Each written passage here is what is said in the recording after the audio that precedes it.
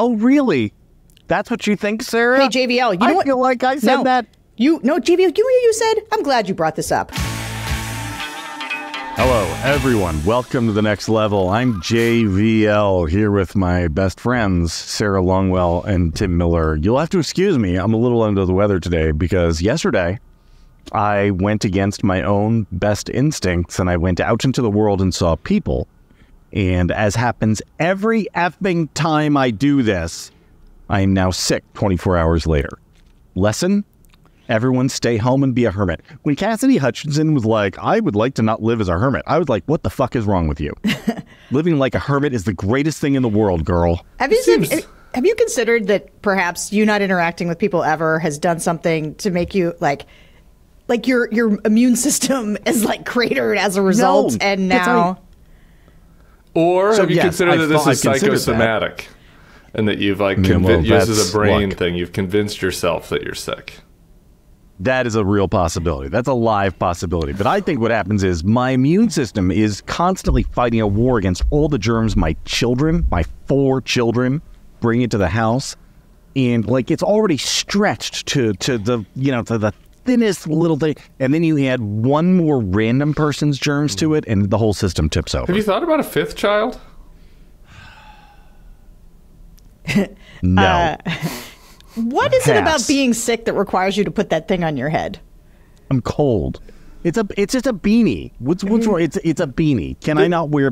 Tim was making fun of me for this too. Here, I'll take it off and I'll just sit here and be cold. Your hair looks awesome. This is becoming like a costume show. People really do need to engage with this show on YouTube. If you, Sarah and I yesterday taped the Sunday show. And Sarah looks so ridiculous throughout the entire show. She's dressed like Coach Prime. What is it? I was sitting with Sarah while she was primping. Was she wearing dressed her like sunglasses? Coach Prime? Did she have aviators on when she was primping? Well, do you know why she had aviators on? Because otherwise you all would have thought that she was high. Because she had just come from the eye doctor and her pupils were dilated. And I said to her when she sat down, you better put your sunglasses on because Tim he told me I needed to do it. Oh, Sarah's high. But it is true that Henry Winkler got on the podcast and said hello to Tim, and he's like, and who are you?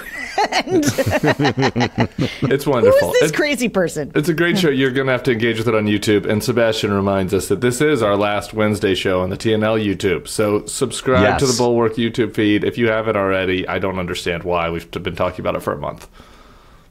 Good. All right. So we have a weirdly packed show today, and I'm going to do my best to get through it before I collapse into a heap. Tonight, a debate, that too. Perhaps the most important debate in the history of presidential debates. A nation will be tuned in to Fox Business to see 7 presidential candidates really hash out the issues that voters want to see them discuss, the issues that voters care about. And I am trying to be open to the possibility. No, this isn't part of it. I'm trying to be open to the possibility that something could happen that might be meaningful here, but I have a hard time seeing it. The only thing that I can see that might be interesting is watching 6 or 5 of the 7 Republicans defend Bob Menendez and insist that he should not resign, which is the position of both Tom Cotton and Marco Rubio, because that's amazing. But other than that, is there any reason anybody should care about this thing? Yeah. Okay. Please pitch it to us. I mean, I think this is DeSantis's last best chance. Like, I do think we are watching. This is the undercard debate's always been about second place to some degree. At some point, second place will, I think, matter some because there'll be an attempt to do, some one-on-one.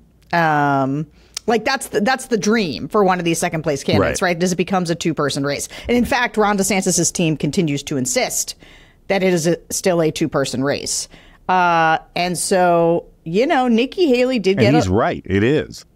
Vivek Ramaswamy versus Donald Trump. That's the race. I was looking... do you know how much money is in Ron DeSantis's Never Back Down Like $90 million. $97 million. And this is where I sort of hadn't had my head around the figure. I knew it was high.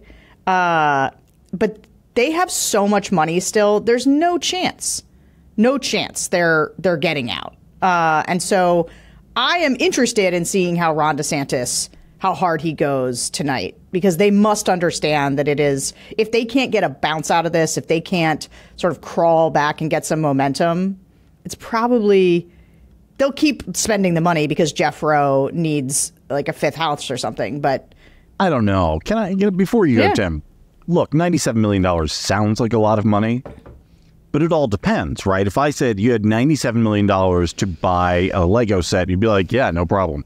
If I said you had $97 million to buy a professional sports franchise, you'd say, well, shit, that's not enough money. If I said you had $97 million to convince people that Ron DeSantis was good, you would say, like with a sports franchise, well, shit, that's not enough money. But that's because there's not enough money in the world to convince people that Ron DeSantis is good. The question is, I think the question is at what point do people start making the case to DeSantis that to preserve his political prospects, he gets out before he gets humiliated in Iowa, right? Oh, really?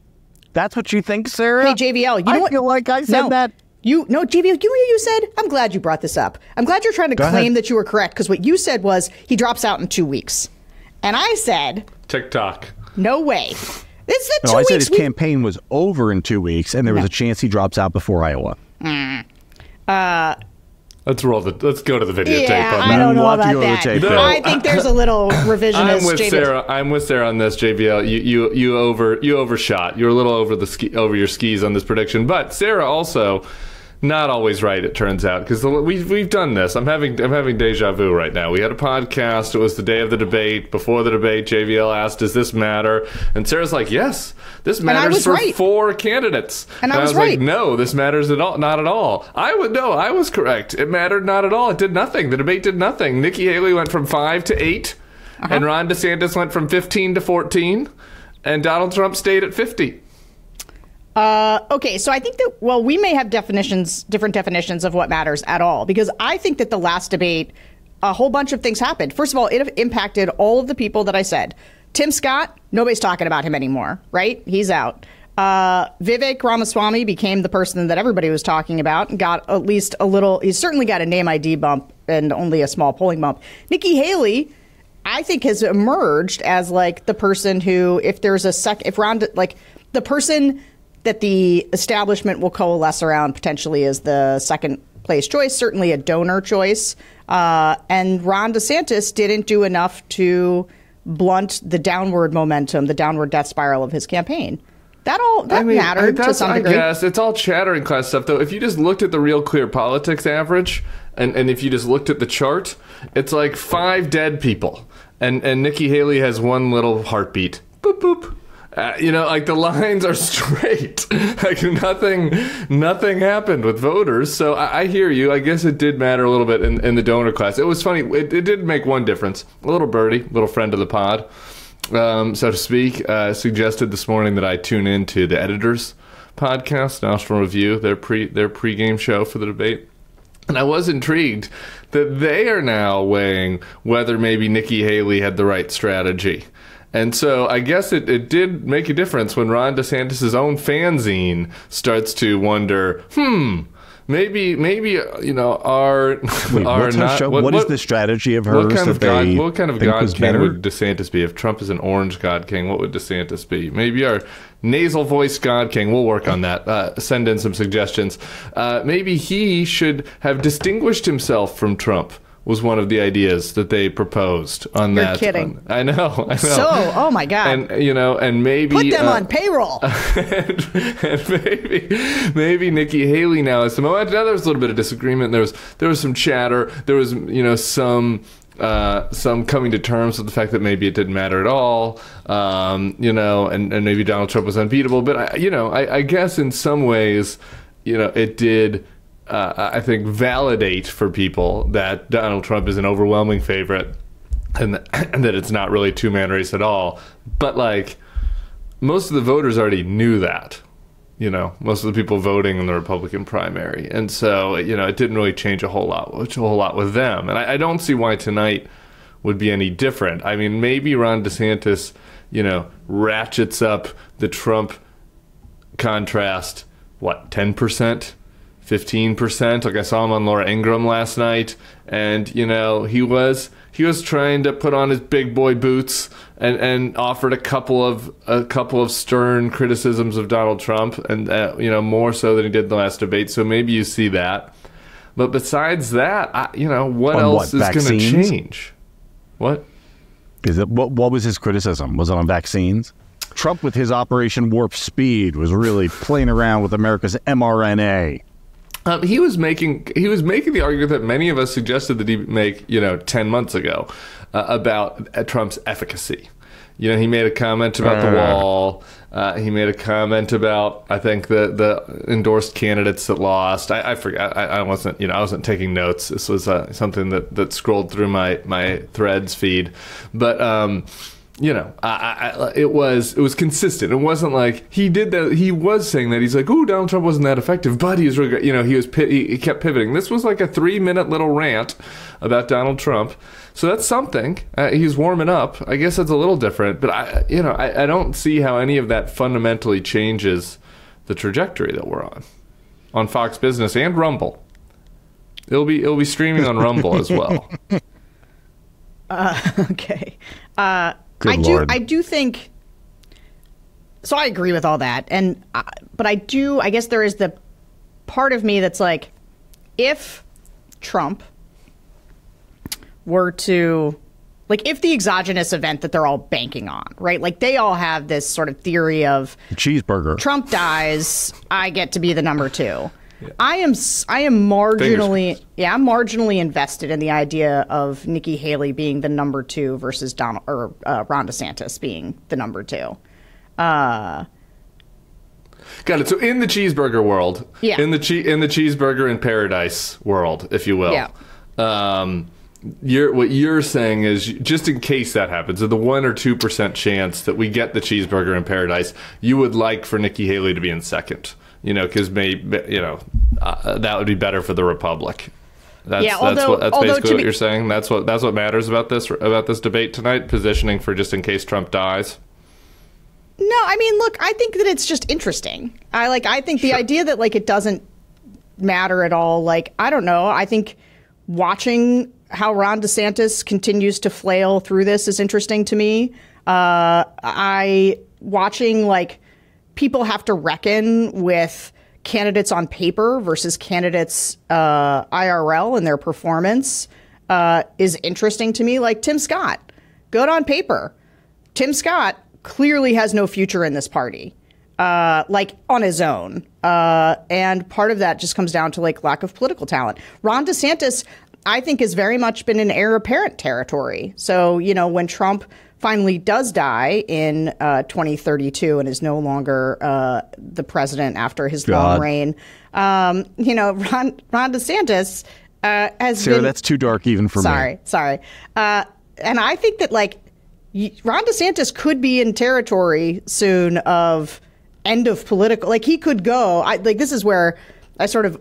where I do agree with JVL that, at some point... when your expectations were too high and they drop so low that actually you get counted out now. You go to Scott Walker land. Yeah. You're just eating ham sandwiches. Well, also, the most interesting thing that could happen tonight is Tim Scott could bring his Florida girlfriend from Canada. That would be brilliant. That would be the thing. Wouldn't America love to meet her? We would. Wouldn't America love to meet her? I am kind of waiting for it to be he pulls out his wallet and it's one of the photos that come preloaded into the... in a picture frame? Yeah. Yeah. You're this is right here. Right here. I saw Eric Erickson tweet something the other day that was this is the Democrats are the party of castration of boys. What was it? It was castration, boys in girls' sports, and something else insane. And it is watching a collective, what is it? Not hysteria, but a collective delusion. Mass onset psychosis. That's right. Where what they're going to do is they're all going to decide, right? I'm seeing Eric Erickson do that was okay. this is the lie that you tell yourself to justify Trump. Like Biden, I don't think you even have to go as far as JVL with like Biden's Brian been Kemp said Reagan's obscene. third term. Yeah, right. The He idea said they're the going to obscene positions. That's right. Which obscene positions? The ones about the infrastructure spending?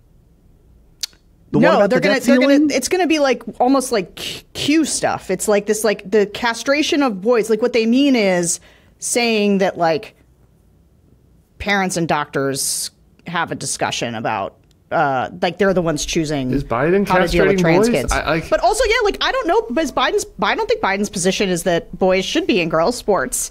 But like that is how that's why So the president doesn't have any fucking say over that. Like, I'm sorry, the President of the United States cannot say to the New Jersey Scholastic Athletics Association, you guys have to do this. Yeah. They don't get to do that. That's not how it works.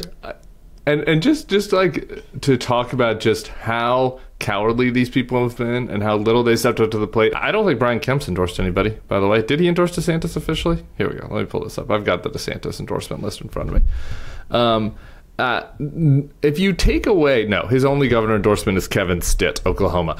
If you take away the people who just like did the safest possible thing and endorsed their home state person, like the North Dakota House person endorsed Doug Burgum, for example. So like if you eliminate that, the only members of Congress who have endorsed somebody that is not a blood relation or a member of their home state is Bob Good, Virginia, Tom Massey, who's a libertarian lunatic from Kentucky, Chip Roy from Texas, and Rich McCormick for Georgia. Those four have endorsed DeSantis. That's it.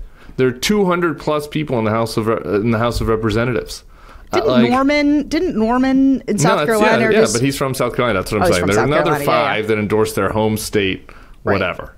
But DeSantis doesn't have a single senator. I don't believe that there is. I'm looking right now. I don't believe that there's a single sitting senator that has endorsed somebody that is not their home state candidate. Yeah, that's correct. Oh wait, no, that's not true. Tim Scott has a few. Tim Scott has a couple. He's at 1%. What are these people? Everyone. It is September 27th. Donald Trump attempted a coup, and this week he said he wanted to kill his own head of the Joint Chiefs. So he's threatening to kill rival military officials. Yeah, he attempted a coup. He wants to take down broadcast networks. The donors who said that they don't like Trump, they've already given up. Okay, and the leading members that are sitting in Congress, they're all basically for Trump, and the folks that have retired, with a handful of obvious exceptions we don't need to name, are doing nothing. And even some of the obvious exceptions, like Brian Kemp, have already acknowledged that they're going to be for Trump. Tim, and this is fucking lunacy. Let me help you out here. If the American people look at all this and vote for Trump, then we deserve this. Sure, but sorry. Could people try? Yesterday, could people try? That's all I'm saying. Just try. Like, don't tell me that you're one of the good ones and I'm supporting this ad. And I got calls from people that worked for these super PACs last time I bitched about this. Like, we're coming in, we're testing. I don't like Trump either. Don't fucking whisper to me that you don't like Trump either unless you are actually trying to do something to stop him, because this is crazy.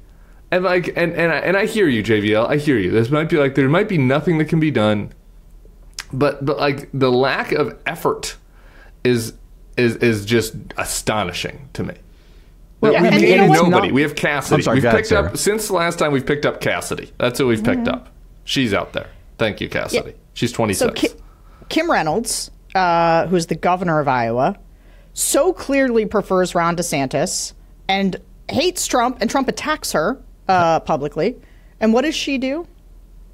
She just doesn't endorse anybody. She decides to just not endorse, even though she's extraordinarily popular. And this was the thing. I think DeSantis was counting on her to endorse him because they are pals, governor pals. And I think she actually is like one of these kind of secret normies who hates Trump.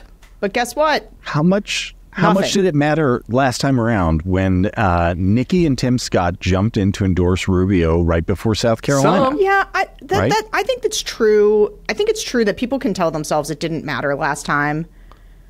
But again, this is a collective action problem. And also, it's a cop-out to be like, well, what does everything real, like, I don't know about you guys, but didn't you grow up being told, like, a single grain of sand, like that we can make a difference, like be the change. I just don't understand this idea of, well, what difference would it make if I say something? Well, George W. Bush, it will make a difference. You should all say something. It makes a difference to your soul. Yeah, right. Yeah. That's what it makes a difference to. Right? It makes a difference to doing the right thing.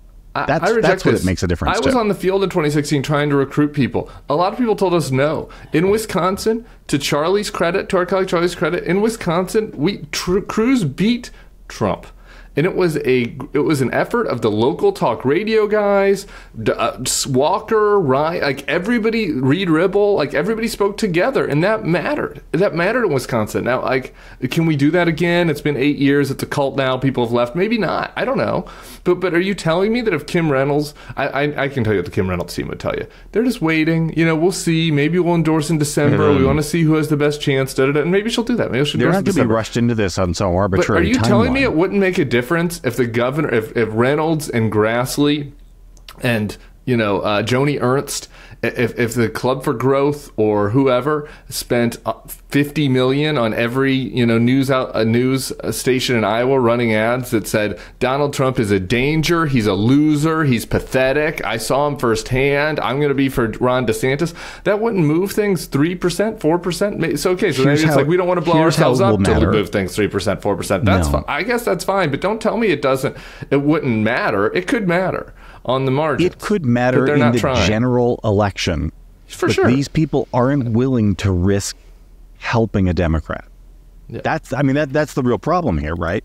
Where they have some leverage is, as you say, in that like 1%, 2%, 3% for the general election. Yeah, but none of these people are going to do that. I'm a little worried that if they're not coming out hard during a primary.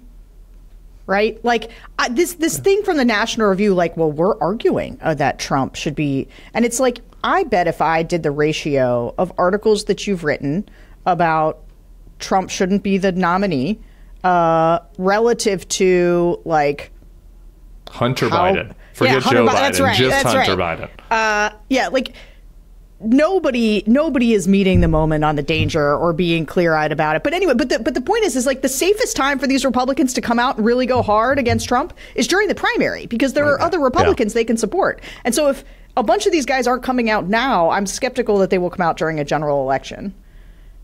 But this is why I'm going to Beyonce tonight. I could be wrong. But wait, can I just argue against myself for 1 second? Yeah, please. I do also think, though, people don't understand. Like, they don't think it's over yet. In the focus groups either. But, like, they still think there's a chance for something to change. And I think as long as they tell themselves something could still change in this primary, they don't feel like... I do wonder if once Trump is the actual nominee, some of these guys, I think, could come out and say something. Like, I just hold out this hope for, like, George W. Bush and those types to come out and say something this time if it's Trump. Sure. He'll send a press release. Well, here's the thing that interests me, because it's not the case that Trump is doing a pretty good job of hiding all of the crazy, right? It's not the case where Trump is trying to put up the mask of normalcy to give all these people alibis. Things keep getting worse for Trump. He does things like the Milley thing, like the saying he's going to do whatever he's going to do to NBC Universal for whatever reason. We had the summary judgment yesterday in the New York State Attorney General's case against the Trump Organization, finding, again, just summary judgment, massive fraud to the tune of the Trump Organization is going to be disbanded and barred from doing business in New York State. Again, this is just another... It's not like these people can even hide behind like, well, that was all in the past. He's learned his lesson. He's on the up and up now. Things just keep getting worse and worse and worse. And because that's the trajectory we're on, I have a hard time seeing the pathway for these people to change and shift and say, okay, well, now I'll be against it. Does that make sense? Yeah. I mean, in one jurisdiction, there's a hilarious George Conway map on X. It's like there's like a 7-block radius where you can see where Donald Trump's business has been declared a fraud. Where he was, he's under indictment for campaign finance violations, lying about his affair with Stormy Daniels, and where he was, convicted by a jury of his peers, civilly held responsible for rape. Like, that all happened within 7 blocks in New York. And that has not yielded any movement. And then Trump's response to all this stuff is insane. It's like hard to keep track of all the insanity, his response to the business, like that he's been running a fraudulent business, which we all knew for decades, that screwed over regular working class people. His response to that is that, they undervalued Mar-a-Lago. Mar-a-Lago's worth $1.8 billion. Oh, really? Really? $1.8 billion. I guess maybe because of all the state secrets that are in there. I guess if you lump that together, like that's part of why. I mean, there was another one that I came up this week. I was reading some article that was like Owl Pundit did a nice thing, like where he's running down all the crazy stuff that he did, and like. John Kelly was testifying to things in one of his lawsuits that I didn't even know, like about crazy stuff that he was preventing. And there's just a constant onslaught of insanity, and yet, like Brian Kemp's judgment is that it's clearly better, right? So I concur with that. A lot better. That's my favorite. My favorite thing in that entire Kemp statement is the inclusion of a lot. As if it's not even really a close call. Not a close call. Biden. These guys' judgment can't clear the lowest of moral bars. They can't. It is. All right. Tonight during the debate, Trump is going to go meet with the union workers, I guess. I hope that Tim Scott attacks him for that and says that because I assume you guys saw Tim Scott's thing on this, which is that he really liked what Reagan did to the air traffic controllers, and if he was president, he'd like to do something similar to the United Auto Workers. It's just like, this is why you're losing, dude. So I don't know. I would like to see the Republicans on stage attack Trump for being friendly to unions. That would be great. Do you guys have are you guys as dark as I am on the idea that the unions are going to wind up at the rank and file level, basically be with Trump and not Biden? Am I wrong? But they already were. That's not a new. First of all, right. Rank and file union members have historically been much more Republican than the leadership. Yes. And I think that, Trump's populist takeover of the Republican Party had a lot to do with the fact that he ran as somebody that sort of white working class, and I think increasingly a multiracial working class, feel like they can identify with.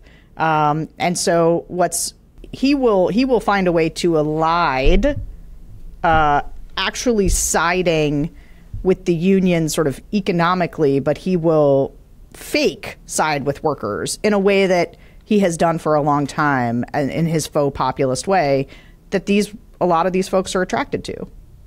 Again, this is a man who refused to pay many of workers what they were contractually owed because his entire rationale as a businessman was to sign a contract and then after the work is done to renegotiate the contract because he had the money to withstand legal lawsuits. There's a great old clip that was going around from like 2008 from the last UAW strike where Trump was asked about this because he did interviews constantly, even before he was a politician, and he was like, it's like I deal with this with guys at my work. He's like, I give them a 3% bonus one year, and then another 5% the next year, another 8% the next year, then another 3% the next year. Next thing you know, they're making more than me.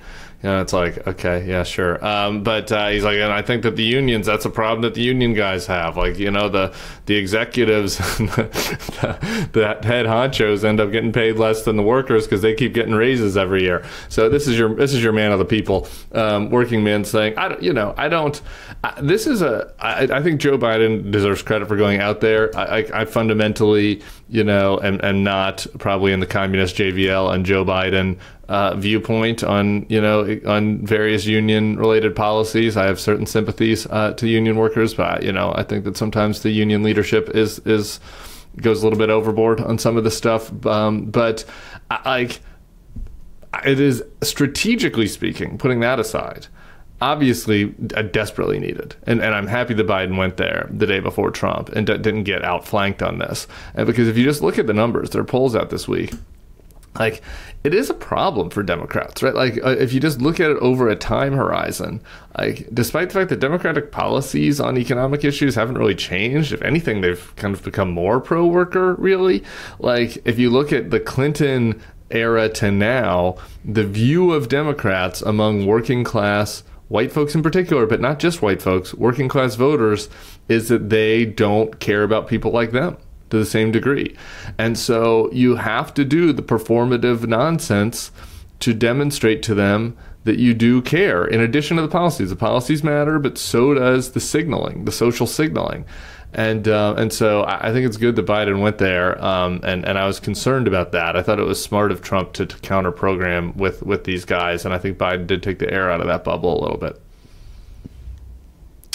But can I just say that the auto worker, part of the, so I agree with Tim. My sympathies are also not quite with the UAW, especially the basically sort of the anti-progress thing here. You are pitting Democrats who want more electric cars for environmental reasons against union workers who want to keep combustible engines because they want to keep making the cars with a lot of parts in the way that they always have, and they want to make more money and they want to continue to have the same deal. But the industry's changing, and the part of why they're going to be mad at Biden is because Biden is pushing sort of this revolution, or pushing us as a country more toward electric vehicles because they're better for the environment. And so that's a central tension that Democrats sort of have to deal with. Yeah, but so I wonder, that is the logical tension, and that would make sense, right? I mean, I could see that. But if that were the case, and this was all following logic, then the people, the non-union blue-collar workers who would be getting all of these new non-union jobs in Tennessee and Kentucky and Georgia and South Carolina would be pro-Biden because Biden was making those jobs that they were getting possible. And my sense is that that's not happening.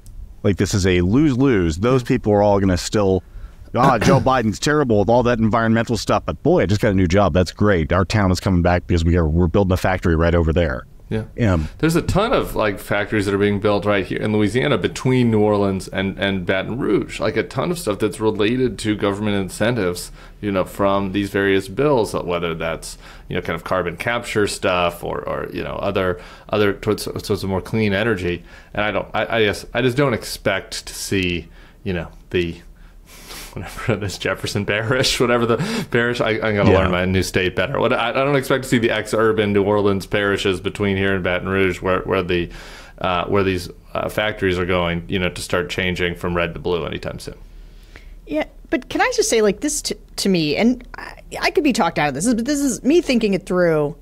I feel like these are where Joe Biden struggles on sort of the communication side of talking directly to people about the fact that, so they're doing all of this revitalizing manufacturing actually comes with, they're doing a lot of it. It's in these infrastructure bills, but a lot of it is new green energy manufacturing stuff, right? It's parts for solar, parts for wind. And I think you've got to talk to people about that, because what the UAW is trying to do is hold on to a world that's leaving, and frankly, to a world that Joe Biden is helping to push into reality, right? They really want this new world. And so I think that you've got to get up and sort of level with people and be here's what we're doing to try to bring manufacturing back. Here's how it's going to work.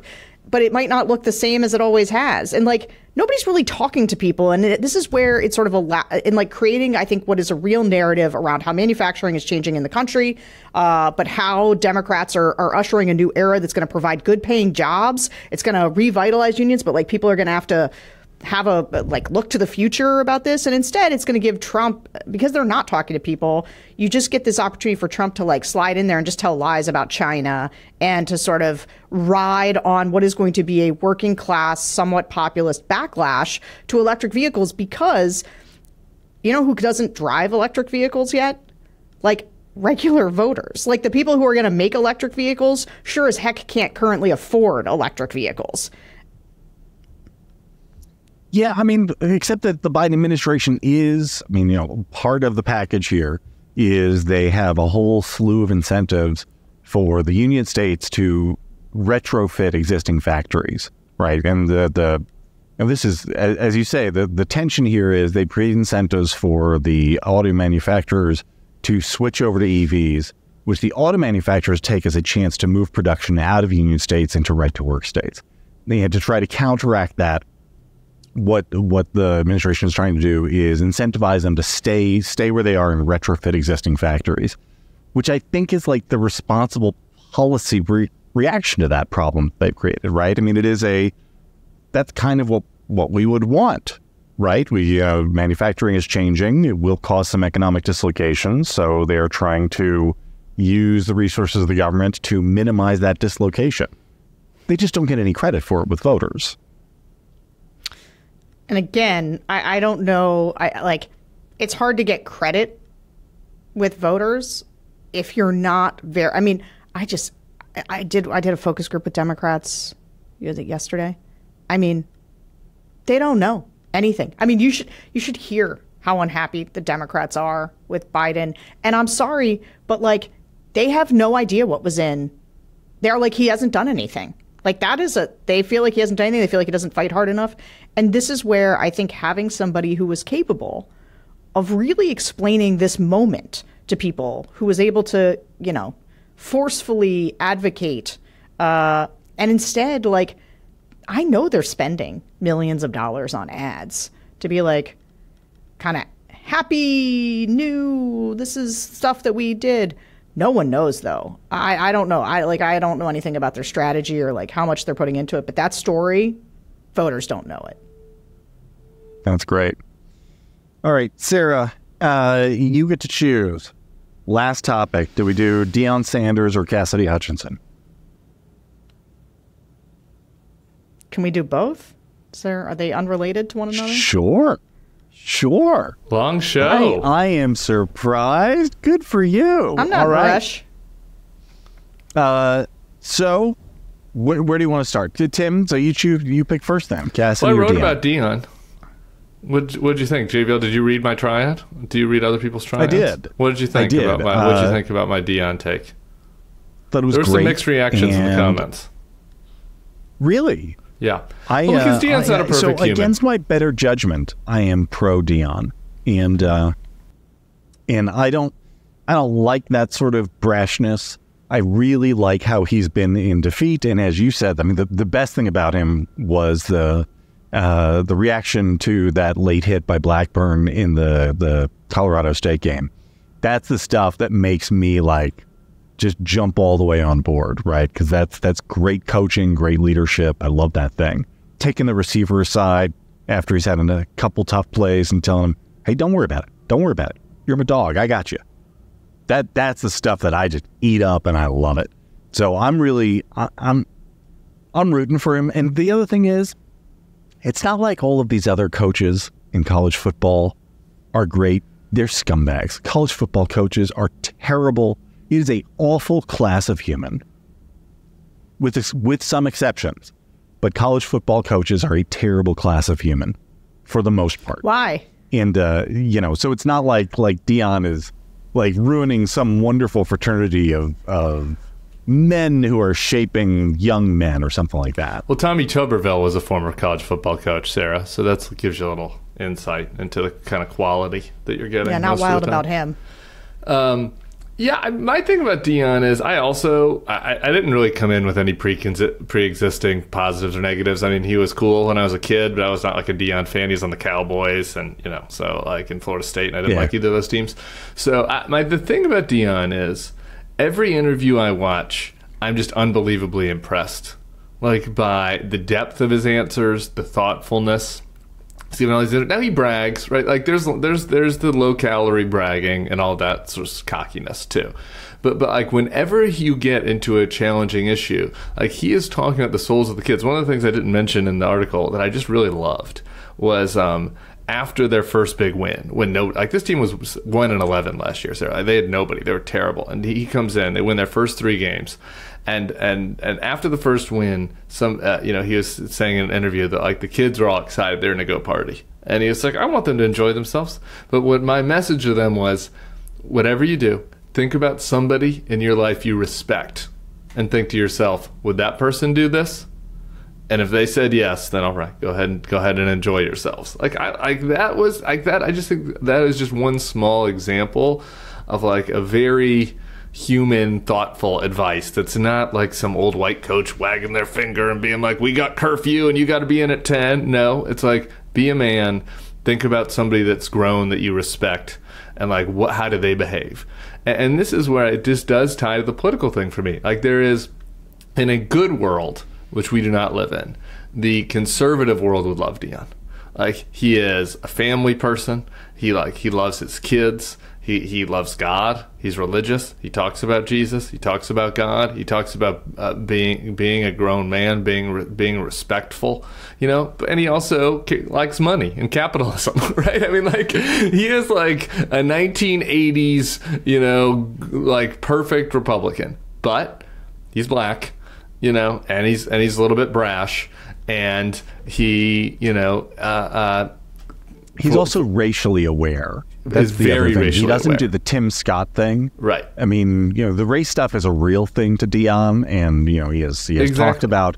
Yeah, people don't like it when there's like a black man who's out there being cocky. Like he gets it and is willing to say that out loud. And Republicans do not like that. And so because that is now, right, like the woke stuff, quote unquote, is now the fissure, right? Not every single person, right? But like you see this MAGA world that like goes against him, and like you see this on my feed, like everything has to be political now, right? And it's just like, man, if you just replace Trump with Deion, right? Like you would have the braggadocio, you'd have this confidence, but you'd have all these other virtuous qualities. He's not a perfect person. That's what people in the comments are saying. Well, he did this and he did that. Yeah, he's not a perfect person, but there's something to be said for espousing virtue. For virtue signaling instead of vice signaling, and like this is what I has gotten me a soft spot for him, and that is just so in contrast to all the fucking Trump nonsense, which is the exact opposite. Anyway, Sarah, I can't tell if you disagree or you're just supremely disinterested. I caught like a little bit of him on 60 Minutes, and I was just like, this guy's talking about himself a lot. Like, what's all this hype about? Because I was like, and so I was, and I have there is that, no doubt. Yeah, and I remember him, I remember that he existed in popular culture when I was a kid, but like, I don't know anything about it, so I'm not following it that closely. The only thing I wanted to say is like, I want to give snaps to the idea that virtue signaling gets a bad rap. People say virtue signaling is like a bad thing. Virtue signaling is great. Like, if Donald Trump, after all of the things that he did that were super bad in his life, and like they were all baked in, right? Like we all knew like what a scumbag he was, but he became, as like a person both running for president and also as president, somebody who talked about the mistakes he made, but like here's how, like, but I think you should be a good person, or I'm gonna virtue signal a lot. That would be a totally different ballgame. I am not trying to hold bad things against everybody forever. In fact, I think that's something we do as a culture sort of wrong, is like we don't let people grow. And I think there's certain things that I find unforgivable, like if you sexually assaulted somebody or like killed, like there Supporting are a lot Donald of Trump for a third presidential term would maybe be one for me. That's right. But anyway, I'm just like, virtue signaling is a good thing, and we could use a lot more of it, because that Trump is vice signaling. That is what he does. Here's what you will really like about Deion, Sarah. When he came to Colorado with a program that was 1-11 the year before, he told all of the existing players to leave, and he said, I'm just going to bring my own players with me. You guys are losers. I'm bringing in a bunch of winners and we're going to win. I bet you like that sort of thing. Is that what he did? It is. Yeah. So he just brought in a bunch of new players? There's some old players, but a lot of new players. A lot of people got shown. I don't know if there's anybody from that team left. Yeah, is there anybody left over? Yeah, there's some. Yeah. Not many. So it's not like he took. It's not like he took an existing Bad News Bears team and like turned them into winners. No. He just like brought a bunch of winners in. Well, no, he brought a bunch of people from Jackson State and HBCU. Okay, right. Like he was coaching at a historically black college, and he brought a bunch of players from that team who he believed were undervalued and underappreciated because they were at a historically black college. Yeah, and he brought them with him to a big, Power 5 conference. And this proved like, yeah, these guys are good enough to be Power 5 players, and we're going to win. Okay. Again, not perfect. Not saying he's Jesus. Don't think that we should have a cult to him. But what's wrong with that? I like it. What's wrong with that? These kids, the kids at Colorado did not lose their scholarships. None of those kids lost their scholarships. They could still go to college for free, and if they wanted to transfer and play football somewhere else, they could. Yeah.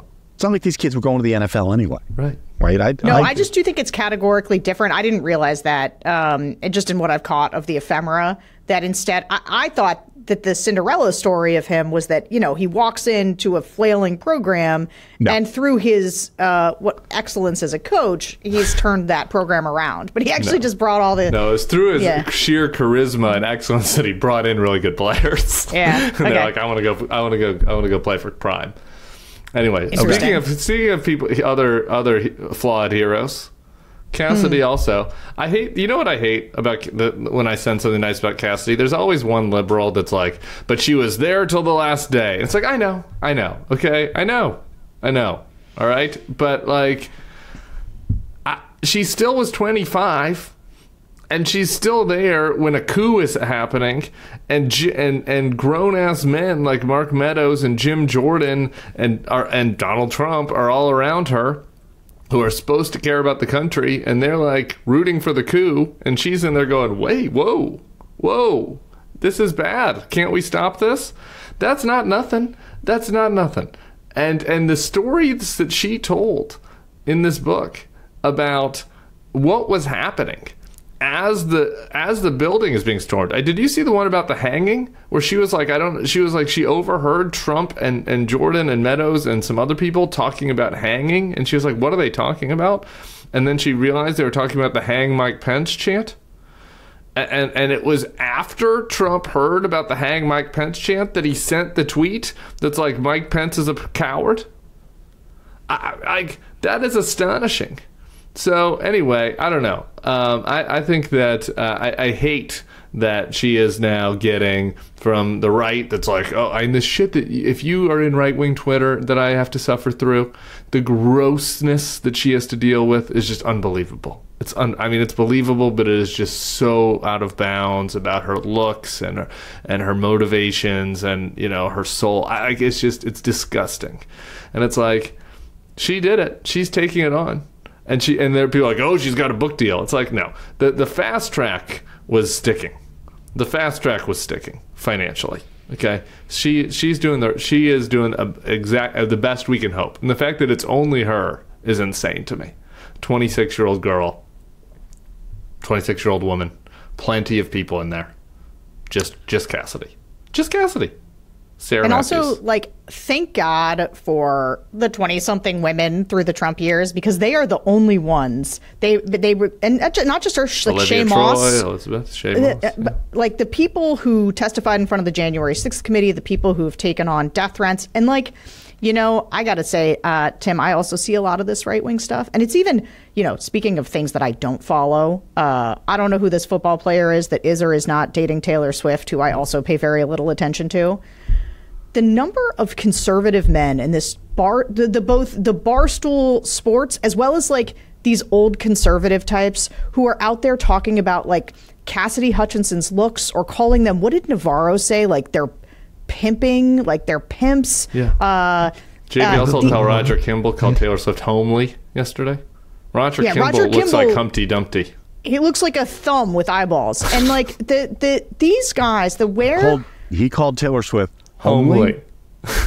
He's one of the ugliest people I've ever seen. There are a lot of things you could say about Taylor Swift if you don't like her.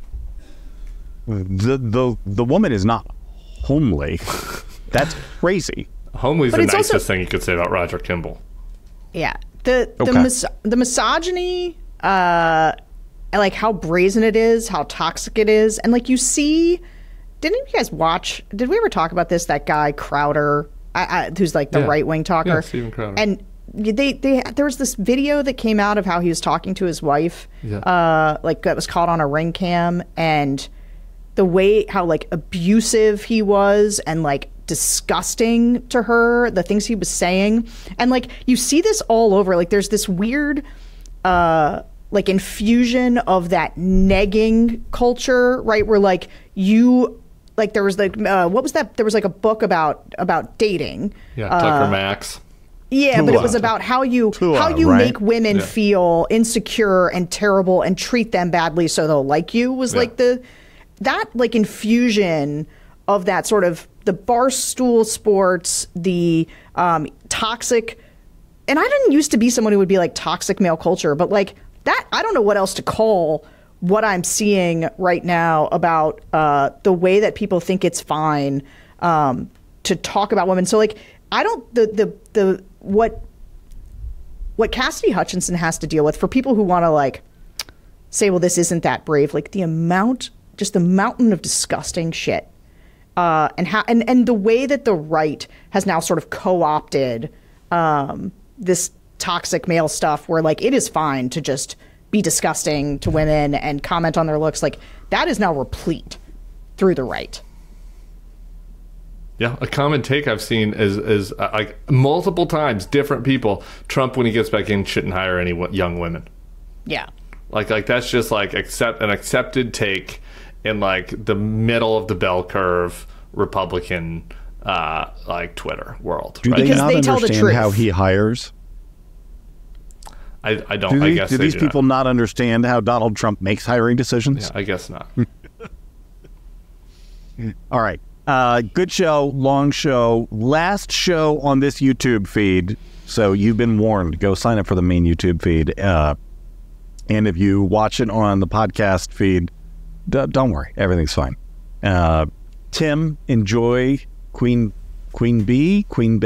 What do they say? What's the pronunciation of that? It's going to be so good tonight. Big Frida's going to be out there with her. It's going to be long. I'm going to be tired tomorrow. I've got to tape a lot of things tomorrow, so it's like going to be a Willis Reed moment for me tomorrow. Just hungover after 3.5 hours of Beyonce. She goes late into the night, apparently. But I'm going to do it. I'm going to get home. I'm going to watch this stupid, meaningless fucking debate. And then I'm going to have takes about it tomorrow, and I'm going to sound like you, with just a voice like this. That's amazing to me. We live such different lives. Sarah, Tim, see you guys on Sunday. Bye. Peace. We got a good one Sunday.